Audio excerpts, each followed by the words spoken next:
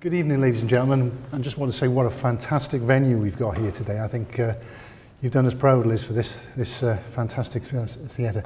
I'm here today to talk to you about COBie, but first of all, introductions.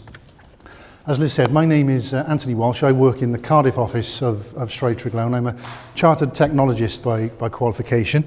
I'm also a senior associate in the business. And I'm actually the sector lead for public and community, which is prisons, courts, police stations, things like that, general public buildings. I've been with the business 12 years and come a long way in various sectors within the business. I'm joined today by my colleague Dean Hunt, who's been the project BIM manager for this project we're talking about today. He has a wealth of knowledge in the BIM industry. It's his second tenure with Stride Treglowne, and we're very lucky to have him as part of our team. Right, so what is COBie? Well, about this time 2 years ago, I had a phone call from my director to say, I want you to work on a project and you're going to be working with COBie. I didn't know what COBie was, so I looked it up on the internet. That's what I found. And I thought, happy days, my life's going to get interesting from now. However, that's COBie Smulders. She's probably, some of you amongst us will know who she is. She's best known for playing that character in How I Met Your Mother on American comedy soap. I quickly found out that actually that wasn't what I was going to be working with, unfortunately, and then I dropped down to the real world. So what actually is COBie and what does it stand for? Very simply, construction, operations, building, information exchange. So basically the various stages of what we do, the design, the implementation, the operation and the asset management of a building all goes into a pro forma that can be simply manipulated and read. So what actually is COBie? Well, there are some various definitions out there on the internet, and COBie is a formal schema that helps you organize information about new and existing facilities. That's exactly what it does. It is general enough that it can be used to document buildings, infrastructures, and various types of construction projects. It's also simple enough that it can be transmitted using a spreadsheet. Excel, Microsoft Excel, lowest common denominator. Most people can use Excel, and that's really what it's about. So, when is COBie going to be implemented? Does anybody know? Probably. Whoop. So the answer, and the government mandate, is from 2016, any firm who want to be working with government projects will be required to deliver data-rich models, drawings, and asset information in an open digital format called COBie. And that's effectively what the government are mandating, similar to soft landings and various other things that they're looking at as various early learning projects.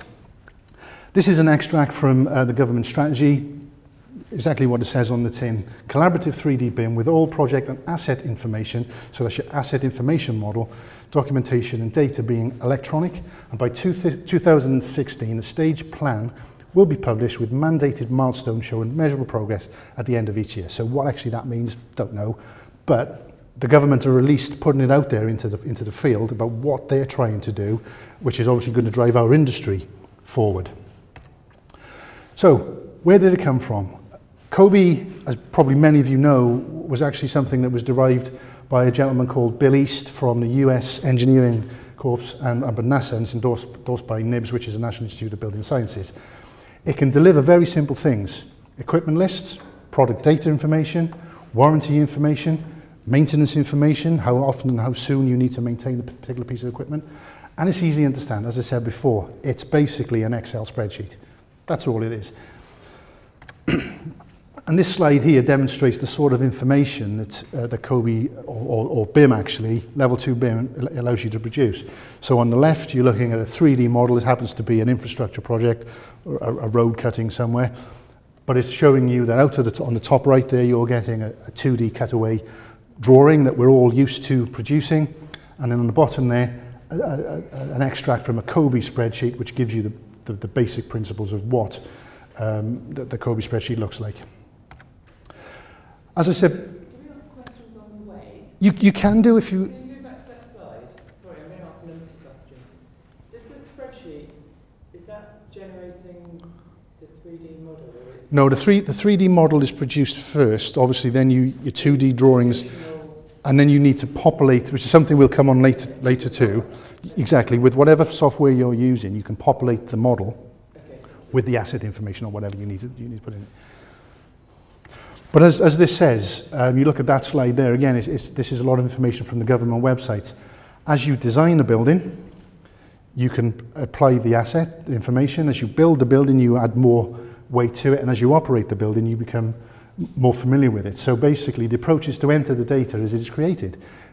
You need to know at the very beginning of a project what the requirements are, what the expectations are at the end, because without that, you're on a hide into nothing.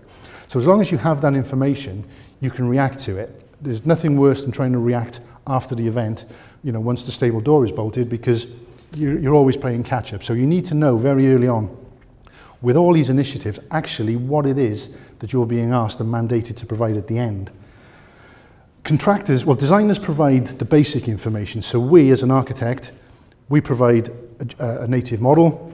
We happen to use Revit as our software choice.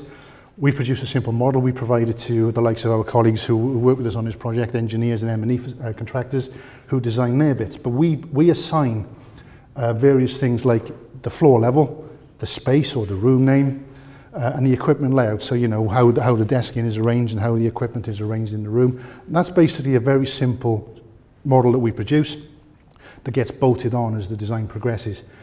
When you move later on into COBie, contractors provide the operating information. So, for example, the make of the boiler, the model, the serial number of the equipment, and much more of the data that goes into the FM, which is used at the end of the project by the facilities manager to obviously run buildings such as this, for example, who, you know, producing a COBie on this building would be wonderful, I'm sure, but it would be very difficult to start right now. So, COBie really has two main purposes. Number one, as a data exchange format. So data exchange is achieved by extracting information from a native BIM model of choice. Doesn't have to be Revit, that just chooses to be ours. Or an IFC, Industry Foundation Class file, and placing that into a standard COBie schema ready for import into other products, CAFM projects such as facilities management applications. The second point of COBie is as a check-in tool. So as you enter the data in, whatever that data is, you obviously need to understand that. It can be used as a way to validate the asset information that you're putting in to make sure, for example, that you're at the right stage for a drop 2, which is just about to go to tender. So you've got enough information for that building and that facility that you can go out to that particular stage of the project. So, under COBie, there are various different interpretations, and Dean will no doubt talk to you about PAS 1192 or the BS, but there are effectively 5 drop stages, which relate to the old RIBA stages of work or the new 7 stages as we now know them. But effectively, drop 1 is a requirement, a constraint on a massing model. So it's basically your early stage concept. Nothing more, nothing sophisticated, no real data necessarily involved.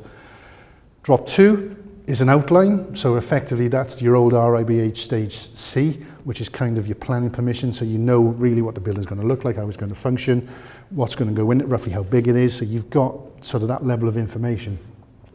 And then drop 3 is where you're at the construction stage. You're about to go, well, you probably, by this time you've reached tender, so you know how big a boiler is and what steel's in the building, what FF&E's in the building, what the wall makeups are. Everything about that building you kind of know, but you don't necessarily know the manufacturers or anything like that. You just know that it's a boiler. So you've got a generic piece of equipment or something that's modelled roughly to the size and shape that you think it's going to be, when experts in the room can obviously bring their individual discipline experiences and knowledge to that stage of the project.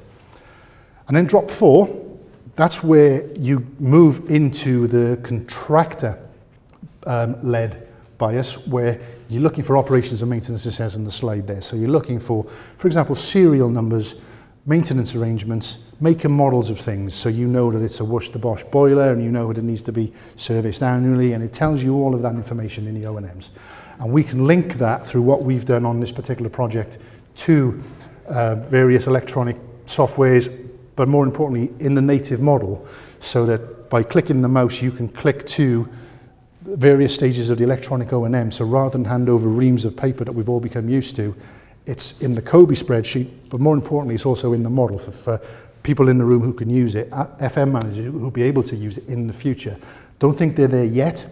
And when you talk to certain FM managers about using native models, they run a mile because that's not what they're used to. They like their big paper folders. They know they can go and look at it, take a page and go and wave it to somebody and say, I want that fixing, please. And then obviously drop 5, which is kind of after construction, so it's after handover. It's the operation and maintenance post-occupancy where the FM facilitator needs to be, and I'm not sure how this will work, but responsible for updating the information. If something gets changed, obviously pushing it back into the COBie spreadsheet, important, but more importantly into the model if there's obviously an electronic model. Don't quite know how that's going to happen. That's something that I think that moving forward post 2016, you know, we might get better ideas. At the moment, we're on very early stepping stones approaches. We've delivered a drop 4, so we know what's expected to these levels, but that's through designers, subcontractors, and main contractor level. I think after the event, we've got a lot to learn and a long way to go, and we need to establish protocols and discussions with some of these FM providers in order to do that. Explain drop 2 again. Drop 2, well, drop 2 is like an outline solution. So you're basically looking at sort of stage sort of B almost, where you know you want a building, you know, for example, that it's a school, you know roughly how many classrooms it's got, how many pupils you're catering for, what facilities you need. So you're designing more than just a sketch outline, a building that's got most of the environments and the qualities that a building needs. So it doesn't have the detail necessarily. Sorry? Yeah, it's basically design data. So you know you've got 30 classrooms and they cater for 30 people each. So you know the size of spaces you're going to create when you design the building and whatever that might be. Sorry, I've seen them two separated out into 2A and 2B, where 2A is tender and 2B is contractor's return. Well, it's interesting. 2A, yes, I mean 2A and 2B, there are various stages of that level 2, and there's various debate about what information needs to go into them. Dean and I have conversations. I talk about 5 drops because that's kind of what the government mandate is. Under the British standard, I think there are how many? 7? There's 6 at the time. But some of them don't actually get published outward. They're more for internal communication. So a 2A, for example, could be for internal review, and then your 2B goes out for that particular purpose, which might be, for example, tender or something like that. Are you expecting to hear from the FM people a lot during drop 5? In other words, when they To be honest, I don't know the answer to that question. I mean, we've engaged with FM contractors and we've had a very good dialogue with the people who our employer on the project about what they foresee, and they have various views about what they think they want to get. Some of them don't even think it's this, but there you go. Other people are totally embracing it and they're all up for it, and they're engaging the likes of, you know, software suppliers who are designing and being able to read and interrogate the COBie data and actually asking questions about, actually, that column there is probably a bit superfluous to our needs, but we totally understand that. But your average FM manager will probably deal with updating the spreadsheet, but not necessarily a model. Well, exactly, and that's where I said we need to understand what's going to happen in the future, because I've talked to people about, wouldn't it be great if you didn't have your big A3 or A4 folders, you had an electronic model that sat on a computer that you could go click the toilet pan, for example, and it tells you it's an Armitage Shanks Contour 21 base pan, and you can go and order one rather than going to have to find it in one folder on 17 volumes of lever arch files. But that's not where we're at the moment. I think FM managers are not even some establishments, some properties don't even have FM skilled people. They are caretakers and janitors. I mean, I manage the building in our office. I'm not FM. However, I know exactly how to manipulate what I need to find. So if I need to change something, I can click it. But that's me. You know, massive, massive. However, we are very early doors at the moment of producing this. 2016 is not far away. So what was it, 18 months, just over. And we're probably able to produce drop 3 as an industry. I think there's a big knowledge gap at the moment with the supply chain. We've experienced it. We engaged with what we thought was a proactive supply chain, who all said, yes, we will come along for the ride, but they didn't have a first clue about the level of information or the expectancy of the information they needed to provide. And we ended up having to take some of that information and actually populated it, which is what Dean will show you, populate it back into the model front end, so it actually could be read out into the spreadsheet back end. So at the moment, as I say, I think once with people, I don't know what the level of representation we have here, but if we've got architects, engineers, mechanical, electrical, people like that, drop 1, 2, and 3 are kind of where we're able to input. Once you get into 4, you're into supply, you're into the contractor, you're into the supply chain, and there are companies out there who are producing information. There are some very good information, there's some ropey information, it's just what you do with it. It's how you interrogate it. And drop 5, don't think anybody's there yet, but there's probably people hopefully looking at it and thinking, that's what we can serve to look forward to. Is this because the fabrication tools haven't got the capability to produce a good quality IFC, and that's why we cannot get COBie? Well, interesting. IFC, one of the things that I'm able to suggest is when we undertook this particular project, we all sat in a room and we all agreed that we were all going to use Revit. The contractor, the architect, the engineers. However, that's fine in the design team, and we all got to a level, sort of drop 2 into drop 3 using Revit. However, when you go out into fabrication, structural engineering moves, for example, from your designer into Tekla, and you've got precast concrete. They're using different design softwares. There's lots of different softwares, all of which can do it. Our experience is, and people like the Ministry of Justice and government sectors are remaining where they say software agnostic as best they can. However, you've got to look at, and I think personally, I'm not saying necessarily Revit is the best software, it's our chosen piece of software, but I do think that if you can establish the goalposts early doors as to what you want to use and what your outcomes are going to be, it's going to be much easier than experiencing it like we did when we tried to export data out of a Tekla model, which had all the geometric coordination in there, had all the data information in there, but it just wouldn't talk. And that was a big problem for us. And we then introduced, some of you might be aware of a piece of software called Shareable. Shareable, whilst I'm not here to sell that product, is probably one of the best pieces of software for reading IFC.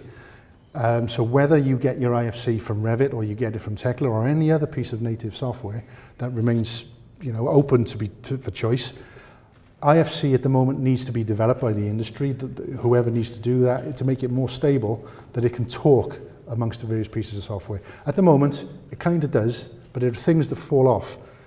And it's difficult to explain actually, but as I say, when you put the Tekla model in, it loses some of the data that you've worked hard to put in your earlier drops, and that was a problem that we experienced through this.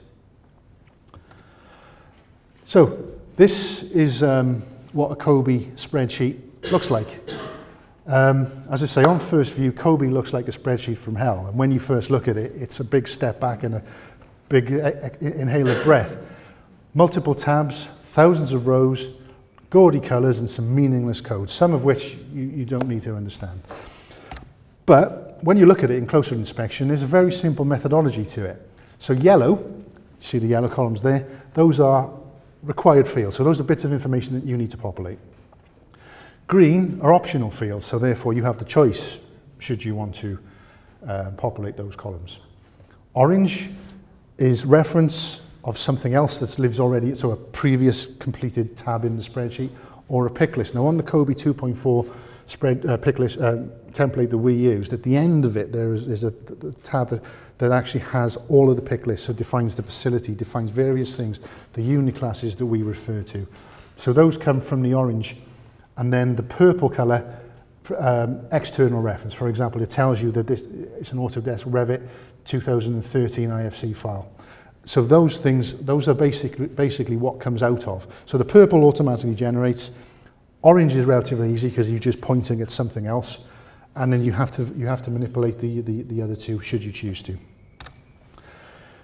So what actually is in the the COBie spreadsheet. So it's broken down into multiple categories. In fact, there are 20 different tabs on a COBie spreadsheet, some of which you've got facility or building. So for example, it's a school.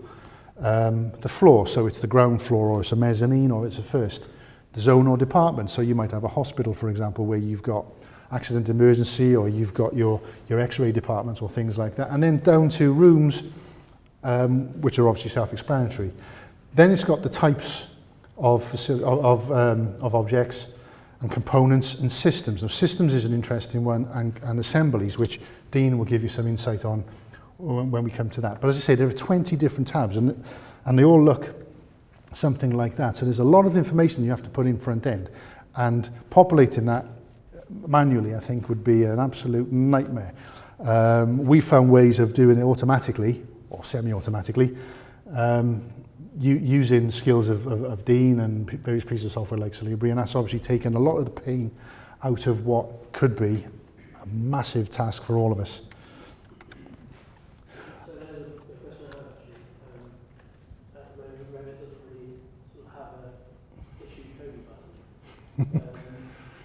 Is that something that's going to happen soon? I don't know about Revit, but what we'll talk about in Dean's part of the presentation is kind of what we did to bridge the gap and how we did it. So I'll defer that question, if I may, to when Dean talks, and hopefully that will answer it, and if not, we can talk afterwards about what you need to do.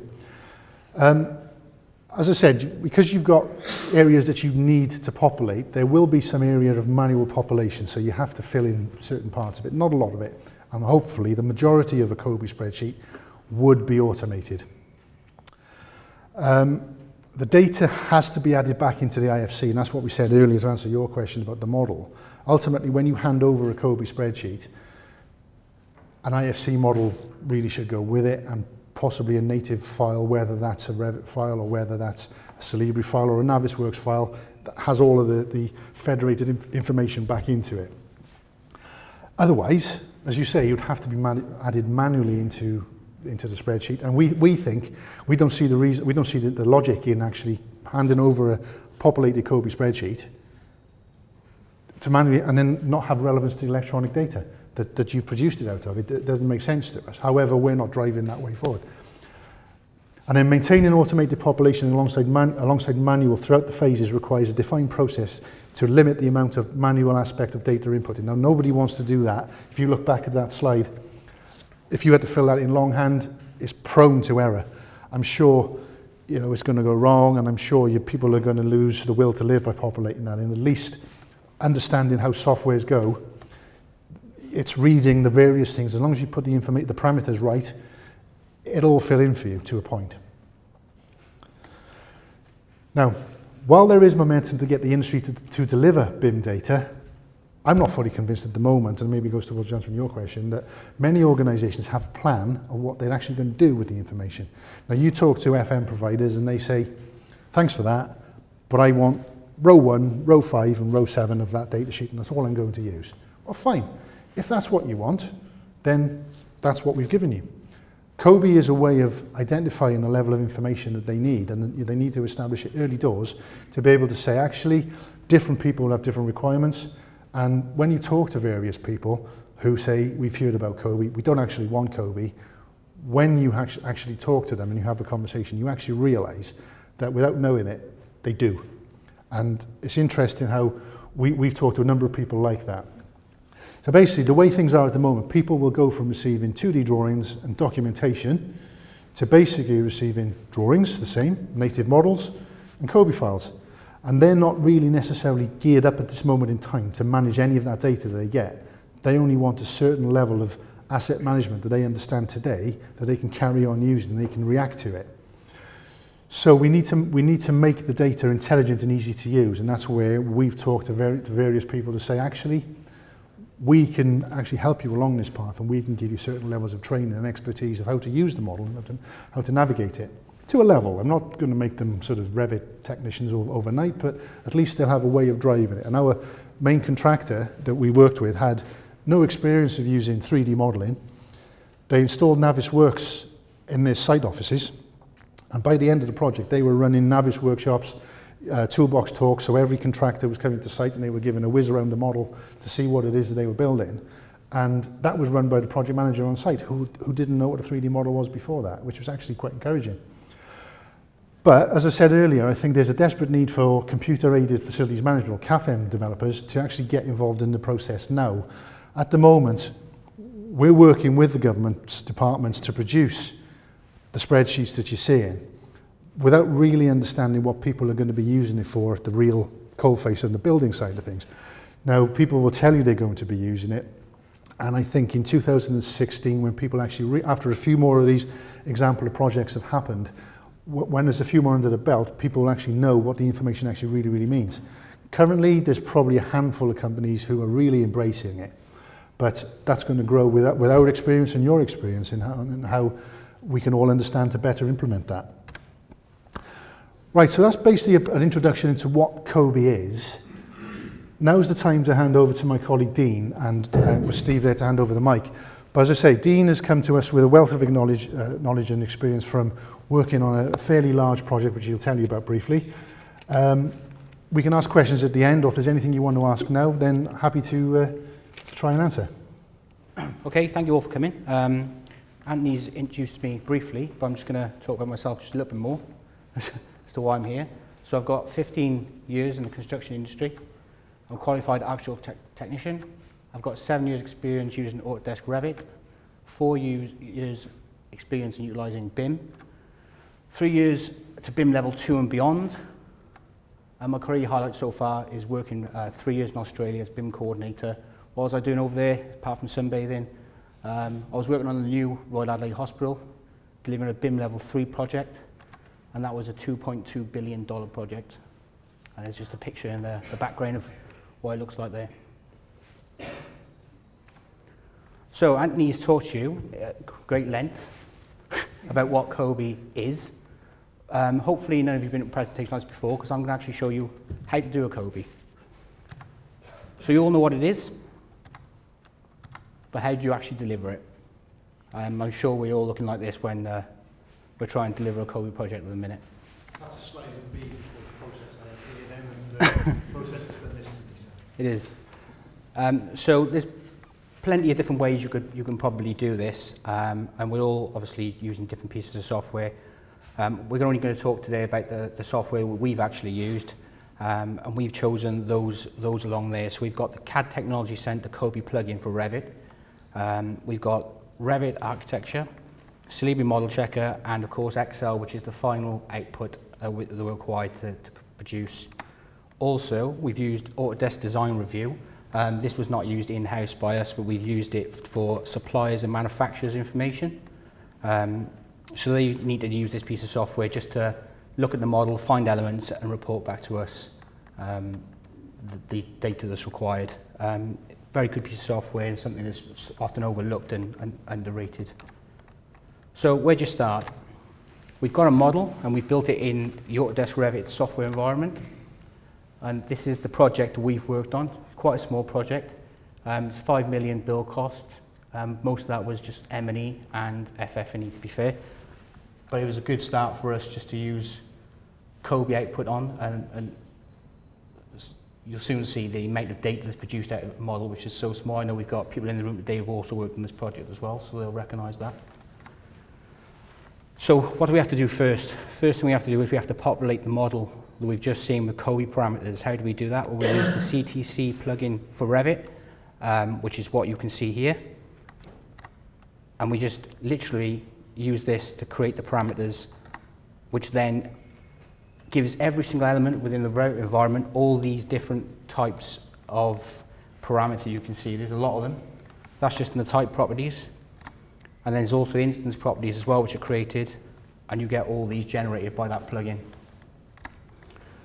Back to the plugin again, and then we can then populate that plugin with the data which is going to need to be attached to every item. So that's going to be things like when the item was created, the category, its unique identifier, and your email address for contact once all the data is in the COBie spreadsheet. So all you have to do is literally let that do its work, and then you get the parameters populated in the Revit environment, under the type and the instance properties as well. So you can see all those are then populated using that plugin. Type, every element in Revit has got type and instance parameters, so a type parameter applies to every element with the same parameter. An instance is just on an instance based, so it would be individual to that object every single time. First thing to do then is go to the Project Information tab. We've all seen the Project Information tab in Revit. And with the COBie plugin, it populates lots more parameters than you're usually used to seeing, and you literally have to fill out all the basic parameters that you would do on a daily basis anyway, which is just your addresses, what the project is, what your discipline is. So at the bottom there, we've got the code for architects, which is Uniclass codes, and that is just a one-off population in the model. You never have to touch it again, and that will ultimately populate the contact and facilities tabs in the COBie output. Next we come on to the classification. Classification of items in COBie is pretty much what it's all about.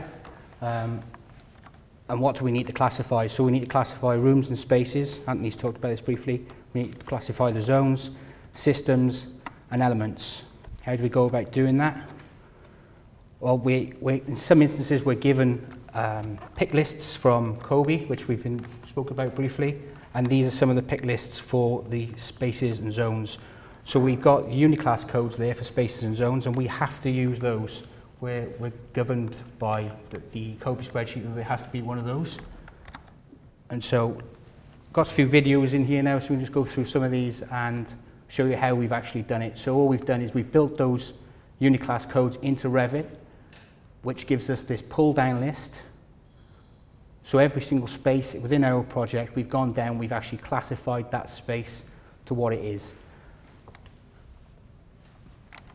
We have to do that for each space. So COBie is a good thing to be doing at the outset. So as we're building the model, as we're going along, we add all these parameters to the model as we go. And we can do this kind of thing at the end, but to be honest with you, it's just much easier if you do it as you go along. And at the end of the project, you've got all the data you need. You have chosen each of those classifications as part of the project setup. Sorry? You have chosen each classification, each heading classification as part of the project setup. Those classifications are all Uniclass codes. So there's a Uniclass table for spaces, there's one for zones, there's one for elements, there's one for systems. So the COBie pick list at the end has a list of each of those classifications, and those are the classifications you have to use. But you don't need every classification for a specific project. You select what you need. Yeah, from the pick list, you can select the individual instances that are right for the project. A list exists, yes, but you might only want 3 or 4. Exactly. Yes. You might only want 3 or 4, but for the template, we've actually built all of the parameters into the template, so we've got all of them. We didn't want to try and be in a situation where we got to create a new template for every project, so that has got every single code in it. Depending on how big the table is, thankfully the zones and spaces table isn't that large, so Revit can deal with that quite comfortably. It doesn't have a public space, but it's in the template. It's just in the template. They're all in the template, yeah. Can I ask another question on that? Can you have a zone that has multiple classifications? So could it? No. It can't be. So it can't be both a public zone and fire. No, it's either one or the other in COBie. It has to have one outcome. So there's a classification for space, which is obviously unique to its individual space, and there's a classification for zone as well, which is obviously an accumulation of spaces. And under circulation, if we just go back a few slides, you can see under the circulation there's actually not very many. There's only those. There's circulation zone, fire alarm zone, historical one, lighting, occupancy and ventilation. That's all you've got to pick from under the Uniclass code, so there's not actually that much option. So it would be defined as a zone under one of those categories. The spaces break it down a whole lot more, which is obviously unique to that space, which and that table is not complete there. That scrolls down quite a bit for the. When you're creating those parameters from get etc., you are making those ready for COBie to apply, but then you're filling them when the project moves from stage 1 to stage 4. That's what you're saying? all the data you've seen so far is ultimately design data. That data is required at stage 2, so drop 2A or drop 2B, all this data is required for that drop. Because when we get to the COBie tabs, they're actually required fields. So the yellow tabs that Anthony showed you earlier, they're required. So they're not something you can populate later. And it's not something you need to populate later because you already know the answers, because we're drawing that space. And so we should know as the designers what that actually is. And so it's easy for us to just categorize it as we're going. So we can utilize Revit's built-in classification system, or almost, because unfortunately, Revit's categorization system, which is built into the software, which is under the assembly code, under the type properties, what do you get when you hit that button? Well, unfortunately, for us, we get everything American, because Revit doesn't cater for the UK market, has no classification system for the UK market whatsoever. It's all American Omniclass codes. So that's no good for us and no good for COBie. So how do we overcome this? Well, a lot of my time has been spent doing this, coding. So what am I coding? Coding the Uniclass codes. So what am I doing for that? I'm overriding the system files within the Revit templates. So if you dive into your C drive, you'll see that there's text files in Revit language. And I sat and rewrote all the Uniclass tables, converted it into a text file in Revit language, and then replaced those text files. So when you come into the Revit environment now, and you can see when we classify an item this time, and you come into the type properties, rather than getting the American Omniclass codes and having to go out of the Revit environment to an exhaustive pick list, which is huge, to try and find the correct Uniclass code, you can actually do this instead, which is go through the classification system in Revit and then specify the British Uniclass code, which is required. And so you can see that there they are highlighted now in Uniclass. So no longer is Revit reading the Omniclass American system. If you overwrite the text files in Revit, you can utilize the Uniclass for the UK. That's still using the 97 Uniclass, is it? This project was run on the 1.4 system, so Uniclass 1.4. 2 had not been released yet. It was still in early beta testing. So this is done on Uniclass 1.4 tables.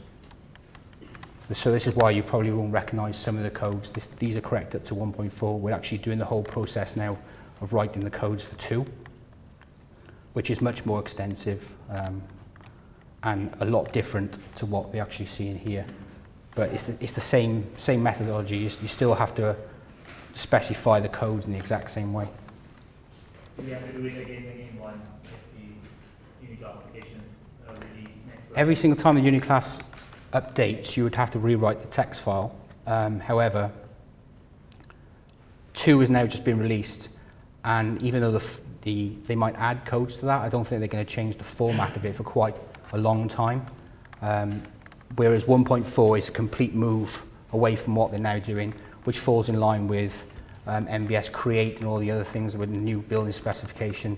Uniclass 2 falls in with that. Is there a reason why the Revit system file rather than having it to post-process macro to remove the Omniclass in place of Uniclass? Was the information we produce out of Revit? we specify the information in Revit because, as Anthony said, we always want the model to hold all the data that actually publishes the COBie sheet. We don't want a situation where we're adding manual data to the COBie sheet that doesn't tie back to the model. That just doesn't make sense to us. Well, except that if the code is just purely an identifier, so as long as you've got a schema between 2 codes, your information is still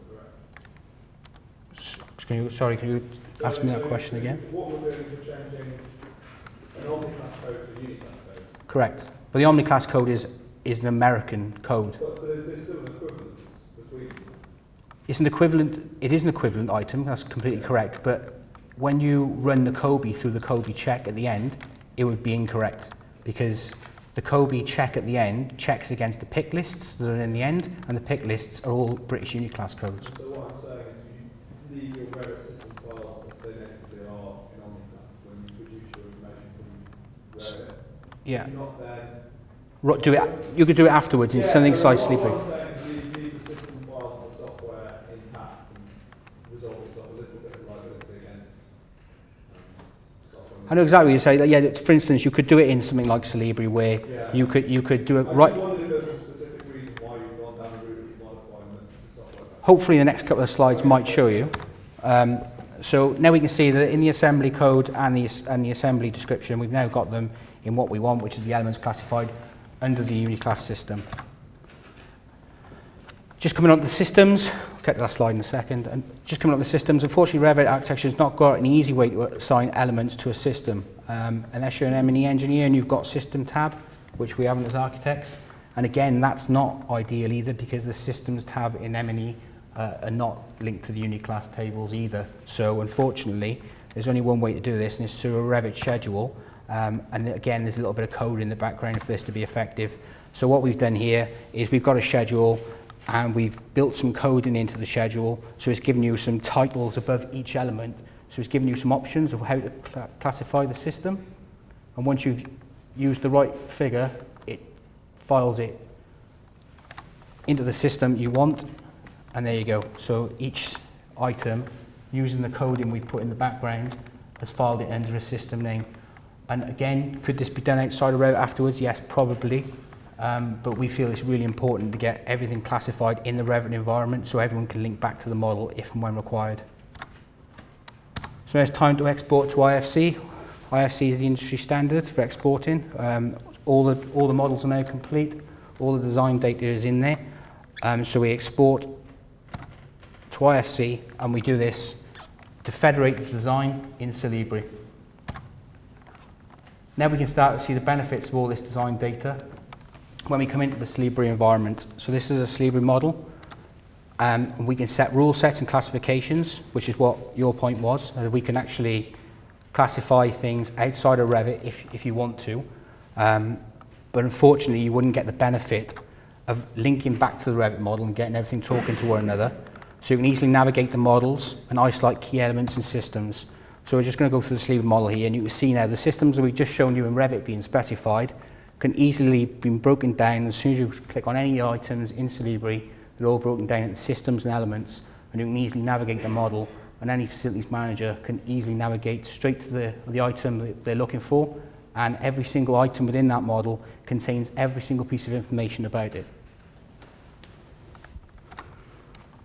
So we've got all the design data, and if we didn't do that, just coming back to your question, you wouldn't be able to get that breakdown of items. You wouldn't be able to classify and see them in isolation like that. I suspect you're in a situation where, effectively being one model author software package environment, it's more efficient to do it in package. I'm thinking in my environment where we have multiple software authoring platforms, actually in post-process, or we just take Omniclass and turn it into Uniclass.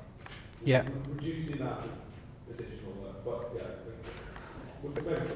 But again, though, when you come into the Celebri environment, if that's the case, you wouldn't believe the difficulty of trying to get those items to talk to one another. They need to be classified before they get to Celebri, because otherwise it's so difficult to tie them together, because you have to write so many classification tables in Celebri. It would be too difficult to try and get the data collated. So this data is collated in Celebri quite easily, just because I've already categorized all the items before I've even got there. If you partner on the job with additional design teams and external organisations to say, do you provide them with your updated system codes for Revit? Or do you expect them to, because obviously you all need to be working with the same. For this project, we provided we provided the template with all the same codes to work from. I know White, Young, Green are in the room here, and they had all our templates, and they're quite easy to use, weren't they? Part of the execution plan was to issue the templates, and then just follow the same. We had a few workshops of how we were going to do this, and they just followed the same procedures as we did. So what I was getting back in Revit was the same information, consistency, all come from the same parameters, so that made my life so much easier when I got to Celebri to classify the items like this. So now we've got all the design data in Celebri, and we've got it all talked to one, and that's great. But how do we get all the design data and manufacturers and suppliers data as well? This is where it all gets interesting, because now we start to lose a little bit of control about how we're going to get that information back. And would this be our job usually? No, it's probably further down the line drop 4s and 5s, as Anthony was talking about. But for this project, because it was a trailblazer, we decided we wanted to try and lead the construction industry and how it was going to be done. We decided that we were going to try and do the entire thing this time. And on such a small project, we thought we could try and facilitate this quite easily. So how did we do this? We assigned elements to a work package in the authoring software, so Revit. So every single item that belonged to a certain supplier, I assigned it a work package. And then that allowed me in Shareable, again, to filter by work package, create a COBie sheet, which is what you can see at the bottom there.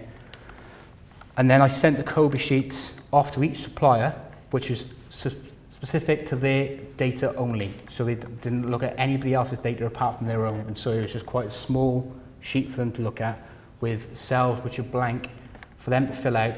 So the information Nancy was talking about to do with who made it and what maintenance period it's got on it, the life expectancy of the product and all that kind of stuff.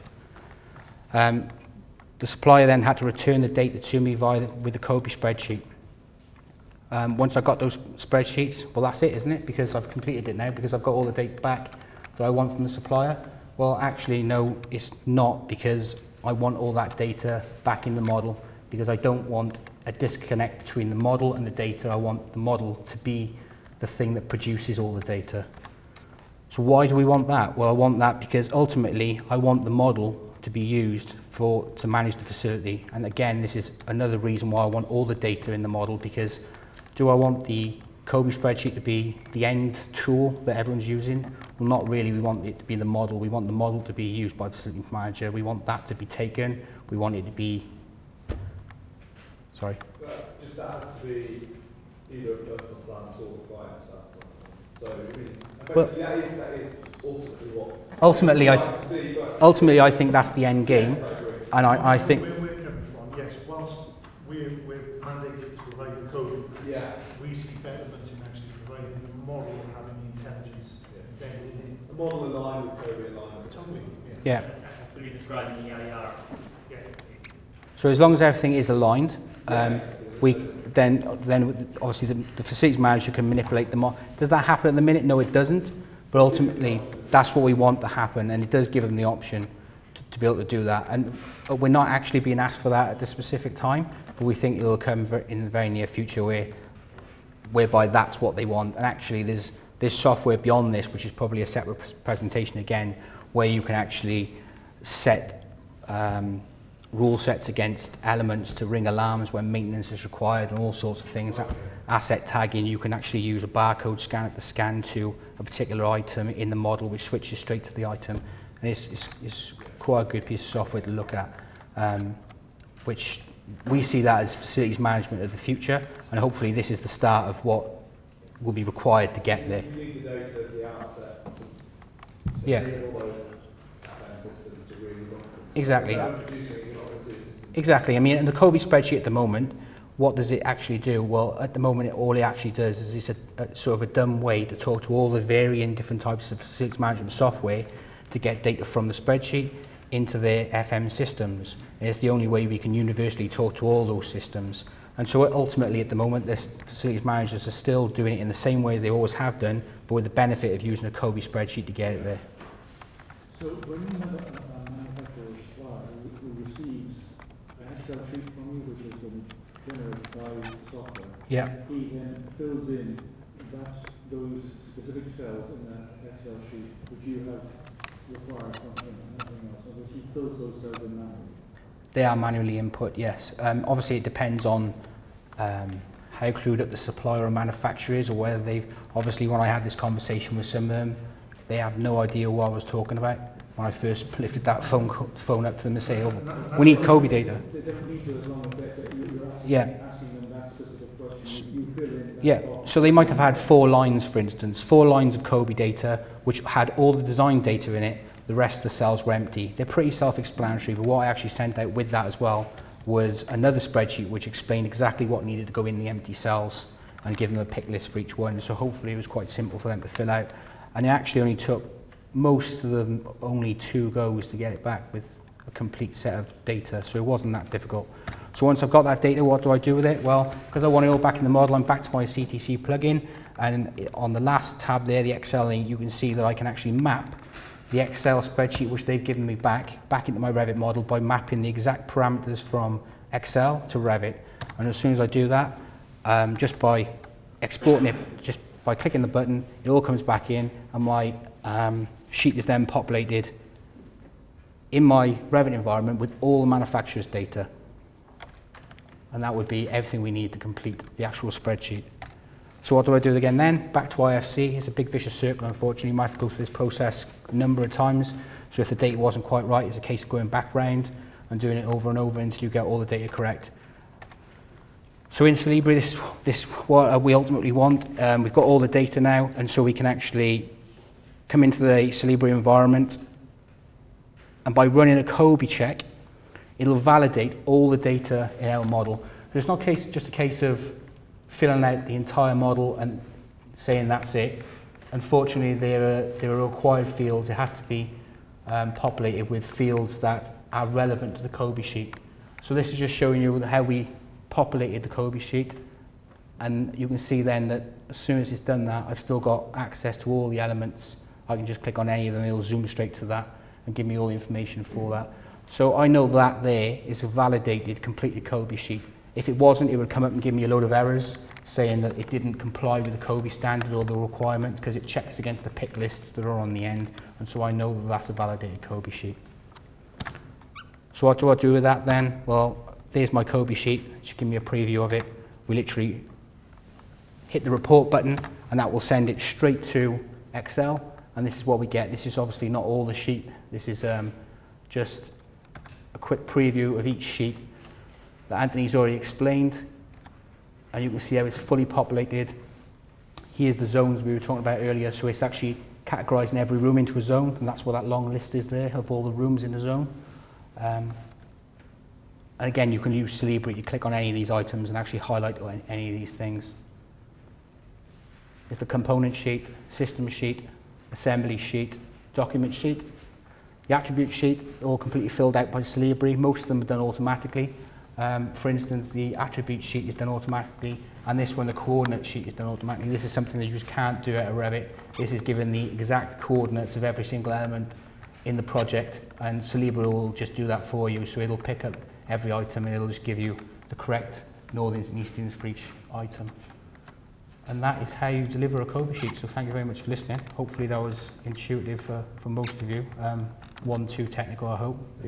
We've just given you a quick overview there and not really got into any of the nitty-gritty of it, but hopefully it's given you a good... Sorry, you know, once you generate the parameters from CTC, Yeah. are you generating it for every component into the model? The CTC will generate a COBie parameter for every single element in the entire model. So, I mean, you can't really produce a COBie sheet without that plugin. There was an Autodesk plugin for 2013, which was okay, I believe, but what it didn't do was map parameters back from an external source like Excel back into Revit. I believe it was a bit buggy with populating parameters as well. I also believe that it hasn't been re-released for 2014 yet, so there is not another option in 2014 other than using the CTC plugin. It's awful. We're using it at the moment, the 2013 plugin. Yeah, and We've been trying to get it to work with 2014, and it doesn't work. there isn't a 2014 version, so CTC is the only thing available to actually populate COBie parameters at the minute. That's basically through CTC taking market share. So what it's not. My understanding is talking to the Yeah, exactly. They're not planning. They had issues with it, and there's someone like that, so they're not going to. Yeah. They're not going to compete. You know. But with CTC, there's a few strings to its bow, and there's a few more tabs to it. But unfortunately, again, it's an American product. Again, it's all American code in it, so you still have to have all the workarounds which I just showed you to generate the uniclass codes which you need for compliance with our COBie standards. What do they use on Australia? On the Royal Adelaide Hospital, we're obviously producing COBie sheets, but they do use the American standards. Okay. Yeah. In the future, maybe Autodesk that will again and give a plugin to convert only class into class. Probably not, because Unfortunately, as long we think we're a big player in the market, but the UK actually are quite small in terms of how much it would cost them to develop that. Maybe I'll sell it to them, I don't know. I think actually we just innovate around it, so they've kind of got used to us doing our own thing. Yeah, we kind of make it our own thing anyway, so Uniclass 2 is actually a little bit more difficult in terms of systems, because the Uniclass 2 codes, I don't know whether you've actually seen that book yet, but it's literally 397 pages of codes. So unfortunately, the Uniclass 2 coding for systems in particular is much more difficult. So again, I've come up with another way of doing that, which is not in this presentation because we never had to do it for that. But for systems, Have you done that work? Have you done Uniclass 2 yet? yeah. So for systems, for instance, the assembly code, which I showed you in Revit, all we've essentially done for that is create another parameter called system name, and we've searched for the system name using the assembly code parameter, which gives you that nice tree to find things really quickly. And as long as you do the systems first, you can copy and paste from that cell down to the bottom one, and that's giving you the system name, and then you can search for the element name through the same system. So I've actually put 2 Uniclass tables into the same assembly code. Now, how many FM systems can read COBie? It's not that they're designed to read COBie, they're designed to take the data from the COBie sheet and populate the facilities management system.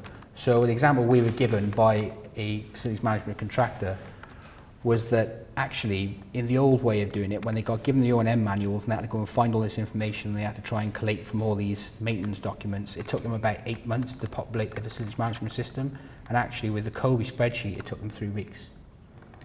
So that's where they were going with it. So it's more of a tool to get the information from the Excel sheet in a pretty dumb way, which is copy and paste, into the facilities management system.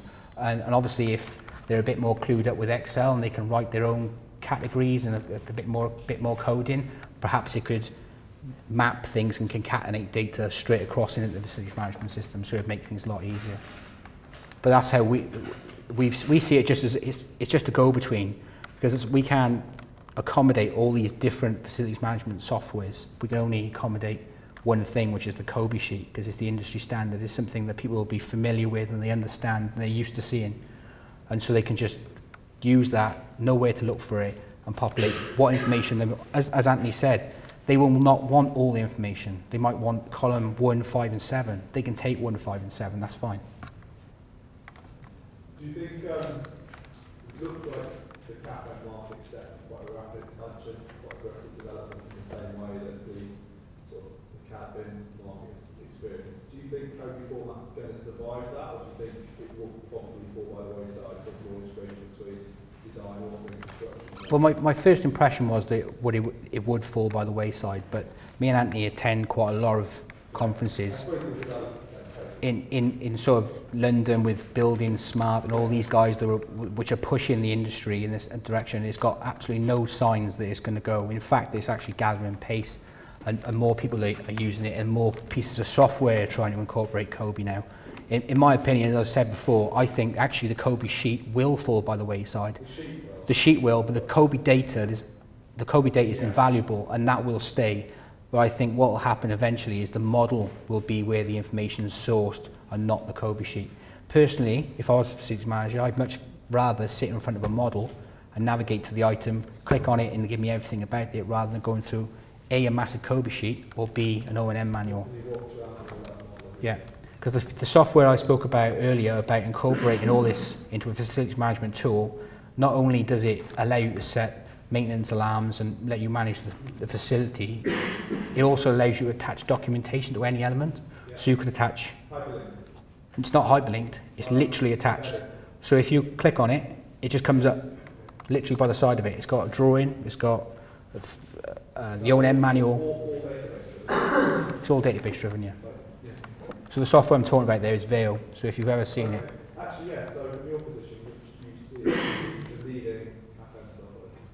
Because I know I've got a few I'm working on at the moment, or working 5 clients on them. To be fair, that's not really my area of expertise or ours, because we don't get involved in that too much. I know that we're working with a client here at the moment we're using Archibus, is that correct? But it's entirely up to you. You can use anything you want. We're not going to drive what we think is the best software, because to be fair, we wouldn't have a clue.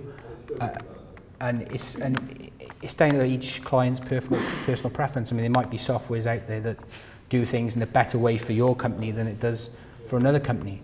So we're not going to drive which software we're not here to sell software. We're just obviously talking about the software which we use to do this, which we found useful for our output. So on that job, did the client have a CAD/CAM system, or was it purely COBie and then look at that? To be honest, I think on the projects that have been trialled at the moment, they are still using trade and tested facilities management, and they are looking at what they can use moving forward into various markets. So, as Dean said, we're not really on that sort of side of the team anymore, but we are offering advice if people want to get in front of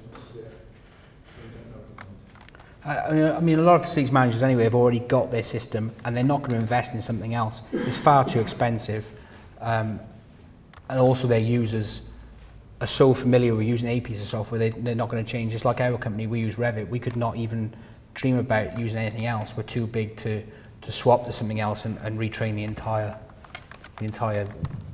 workforce.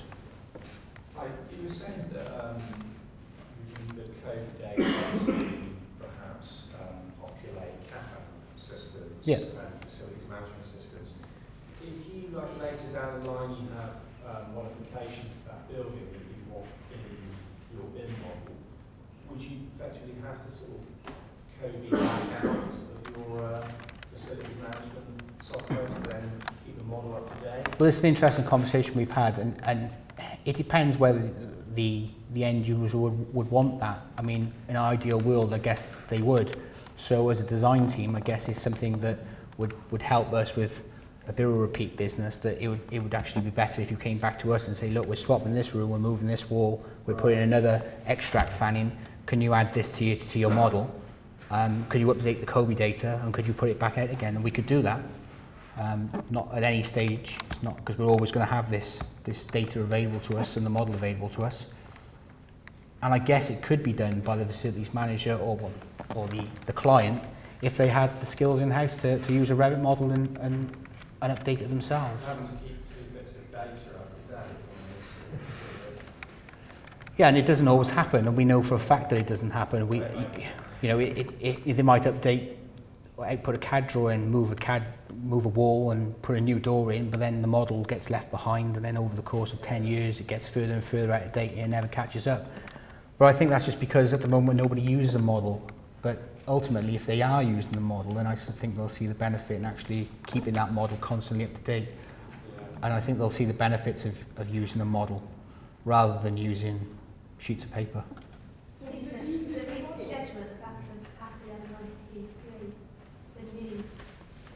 Just been released, yeah. That basically says like the bench figures and what triggers changes almost, the model.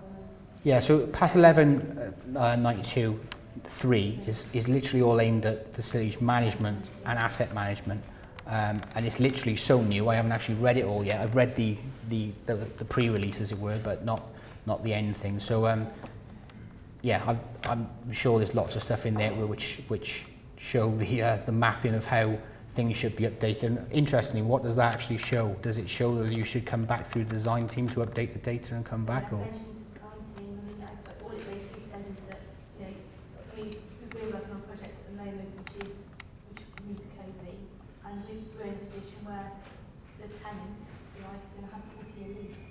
So then, how does that whole process work with the tenants then making changes? They have to feed it back really into the main model, and there's this process of they've got a certain word for it, but it's updating it, constantly updating it. But at no point in that has that to say anything about design consultancies. Yeah, I mean, ultimately, it's always going to be a difficult thing to do, isn't it? And it ultimately comes down to control, I guess, and the level of control that the person who's managing that facility has, and how obviously keen they are to keep the model updated. I mean, for certain facilities, take it to a hospital, for instance, like I was working on, it was absolutely fundamental that the model was kept up to date and it had all the latest information. because, you know, for certain pieces of equipment, obviously people's lives are on the line as well, so that data was crucial, and certainly in terms of maintenance and all that kind of stuff. So who owned that then? Did the design team own that and responsibility for change? Well, the COBie sheet, the correct way of actually doing this is it gets passed along the entire design team, and then through the contractor, through the facilities manager, and everyone owns it, but they own it at a different stage of the project. This was a slightly different scenario where we decided we were going to do the whole lot because nobody really knew how to do it anyway. But ultimately, it would be owned by lots of different people and can be passed back and forth.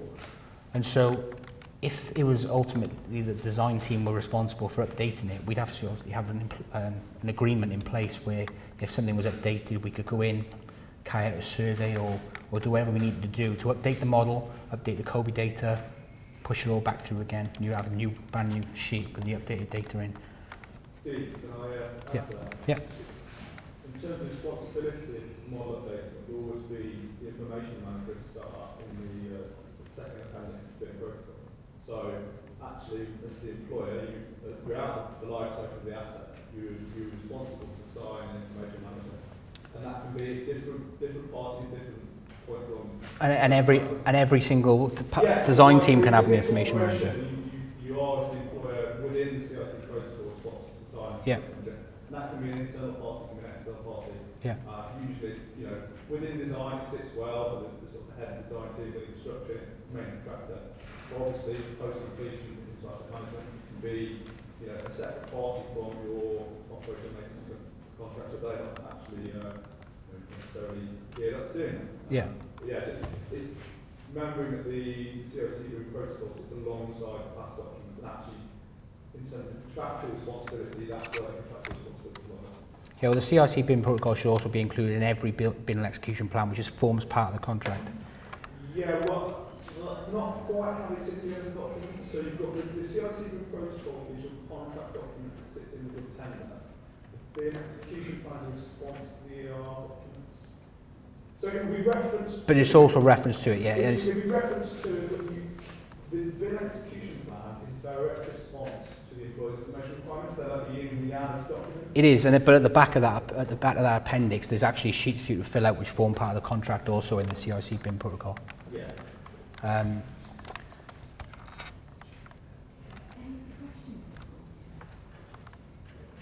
With the uniclass codes, Yeah. do you have to generate any elements that they weren't uniclass codes at the time? I'd never come across any elements that didn't have a uniclass. So there was a uniclass code for it. Was that your question? Because obviously the previous release, they added, we were talking about a huge number that they There's a huge number. Yeah, so There's stuff in there which you probably never even heard of before. I certainly haven't. So there must have been some that hadn't been created in the previous release. It was more broad though. It's yeah, but it actually takes those classes and actually subdivides it into small classes. That's what they've added. It's a granulation of data rather than adding additional coverage. it is that, and actually the old system was actually a lot easier to use than the Uniclass 2 system. And ironically as well, the Omniclass system, the American Omniclass system, is 10 times easier to use than our system. It makes perfect sense, whereas ours is much, much harder to classify. There is, unfortunately with Uniclass, it does come down to the user specifying its actual element properties. And there is an argument that it could be a few things. So not necessarily if it's done by two different people would you get the same answer. Doesn't necessarily mean it's the wrong answer, it just means it's their answer. Is the best way of putting it. One other thing that I'd ask would be, you said that most of your subcontractors only took 2 attempts to send information back correctly. Yeah. Were there some horrific ones or were there some very good ones? No, only because before it went out, we sent basically an appendix saying that this sheet, this column, these are the answers. This sheet, this column, these are the answers, which took quite a long time. So it was literally checking a list and putting an answer in the box.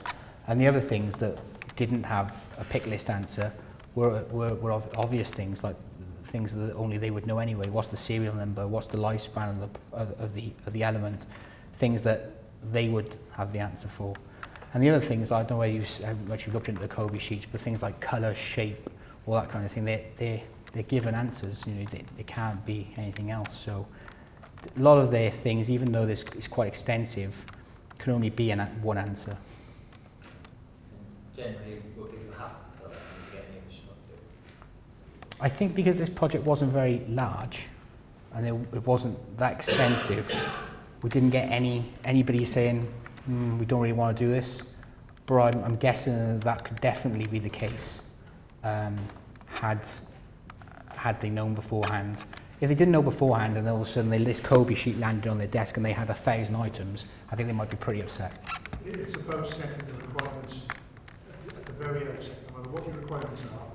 Soft landings, COBie, you need to know, because if suddenly the supply chain are asked to produce documentation you didn't think was part of their order, why would they? Yeah. I think this is a difficulty with the industry at the moment, because clients don't really know what they want. We're sort of having to explain to them what they could get. Yeah. And that always comes after appointments of most of the main parties. I don't disagree, and I think ultimately we are learning still. You know, as a client, you may not know exactly what you want tomorrow. At least you might know what you want today, and then obviously you can approach that situation later on as and when your needs change. And that's obviously what we've talked about, is how to maintain and manage those changes. So I'm guessing as long as you know beforehand that you've got to produce a COBie output and you're part of the supply chain and you know that, then there's no surprises, I guess. But unfortunately on this project it was a bit of a surprise because they only heard about it when I picked up the phone, which wasn't ideal, especially when you're trying to explain what a COBie sheet is over the phone. But yeah, to be fair, none of them said anything about it. They all facilitated it really well, and we were really pleased with the results we had back.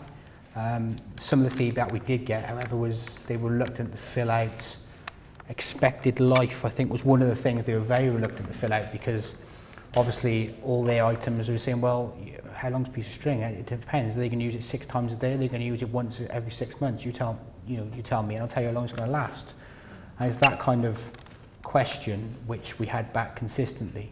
But the answer to that is this is just generally, we have to say, what is the expected life of the product under typical use. But unfortunately, just because they were so worried about this being contractual and obligated, that they worried to fill out, but it's actually not the case. This is not a contractual document at all.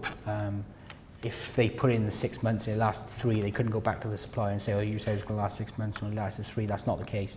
But it should have been an expected life of a typical output. But that was one of the fields that they did reluctantly fill out.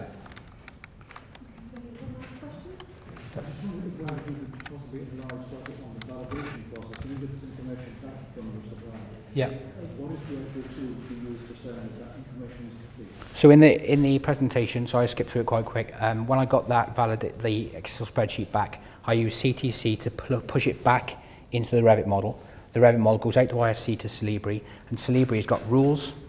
So the rule sets, once you've run the rule sets, it comes back and says you've got mistakes in these rows, you've got mistakes in these lines. So Shareable does the classification and the rule set checking, and that will tell you exactly whether there's any errors in the spreadsheet. There's plenty of tools out there which will tell you if the spreadsheet's all filled out. Well, we can see that in Excel. That's no good to us. Shareable tells us whether it's right or wrong.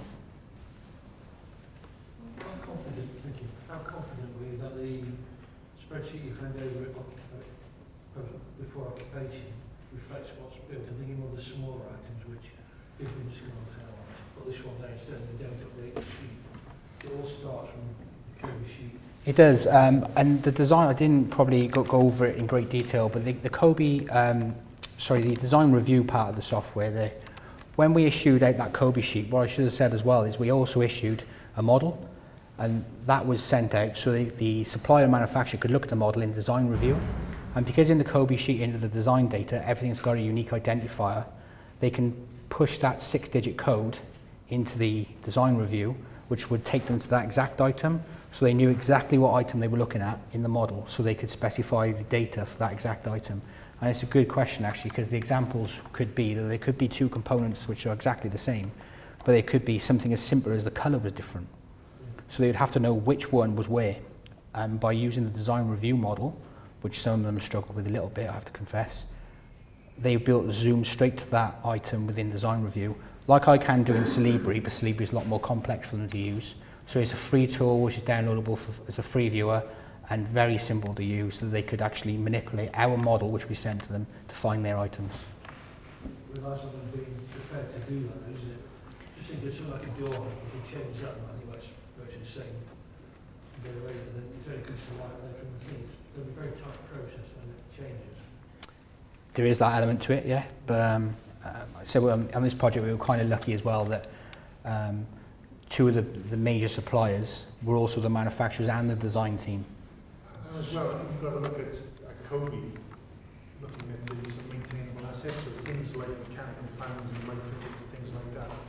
Door handles, yes, do require maintenance, but perhaps less sophisticated sort of regimes. A small... I appreciate that, but obviously what I'm trying to say is also the mechanical elements, fans and things, would obviously be the sort of thing that we were pushing back and forth between the designers and the suppliers to make sure that the right one was probably the right serial number, etc. and so on.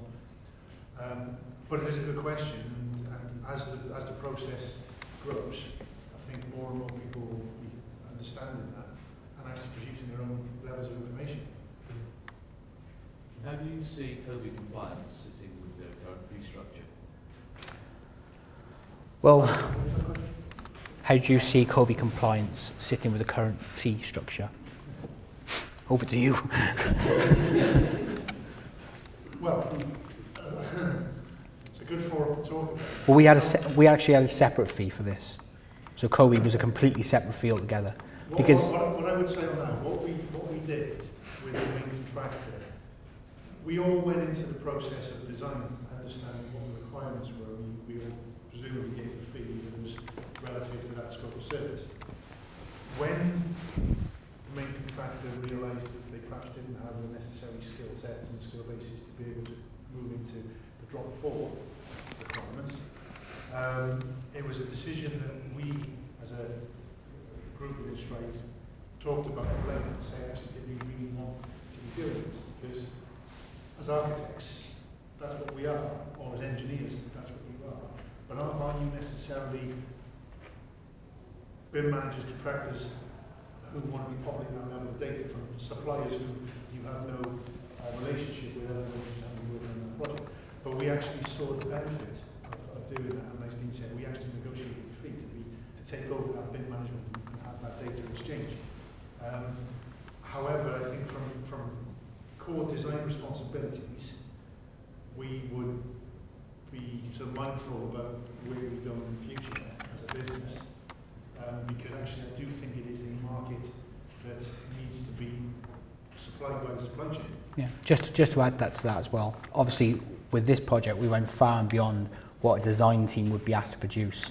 And for a BIM level 2 requirement, we're only required to produce design data. And actually, if you're producing a BIM level 2 project, the design data is there as a given. You should be specifying the unit class of each item, its zone unit class, which system it sits in, etc., as a default.